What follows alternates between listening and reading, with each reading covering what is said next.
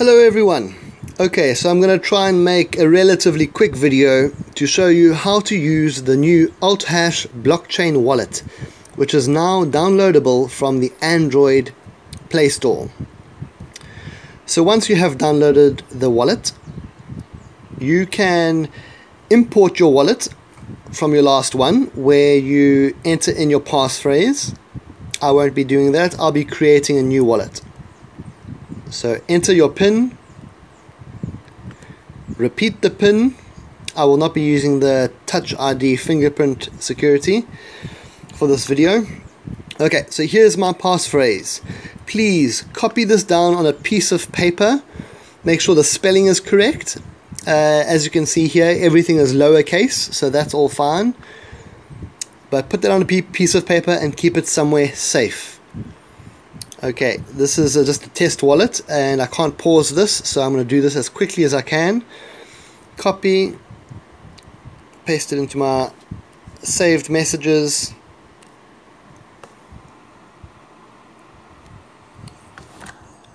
Okay, so that's my... So let's go to continue. Okay, now I need to put these in the same order they were in. Enroll, Spark, secondary, Virus Consultant Fund,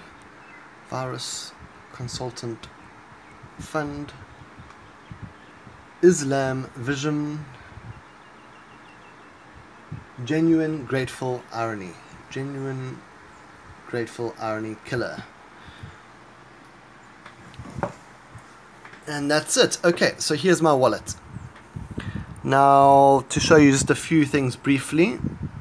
So we've got a nice tab here. It says news, and here you'll be able to keep up to date with all the latest news for HTMLCoin and AltHash. But let me show you how to add an HRC20 token. So you've got a profile, smart contracts, Lookup Token. Now we need the token address of the HRC20 token. So I'm going to go to my favorite token. So far we've got a cryptic mag. So this is the contract address which I've saved in my Telegram.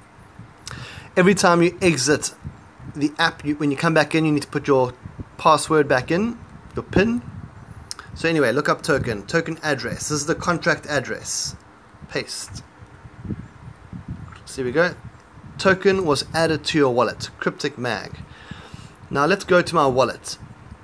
So I've got 0 HTMLCoin. If I want to see my tokens, I swipe to the left. Boom, there it is. Cryptic mag. Now if I want to send and receive cryptic mag, it works the same way as the normal HTMLCoin. On the top left here, here's my address to receive. Copy wallet address. It's as simple as that. If I want to send, if I want to send HTMLCoin, it's already there as the default currency. Otherwise, I can send cryptic mag. Simple as that. I would always leave the gas amount on the default. Don't fiddle with that. And that's it. Once you've entered all the details, you click send, and its transactions usually take about 2 seconds. And that's it, guys. Let's have a look quickly. Profile, backup contracts. No, what I wanted to show you, backup wallet. No. Okay, so when you create your wallets, please write down those 12 words. It's absolutely crucial that you copy it and you paste it onto a text document if you want, and keep that on a USB drive, but ideally on a piece of paper.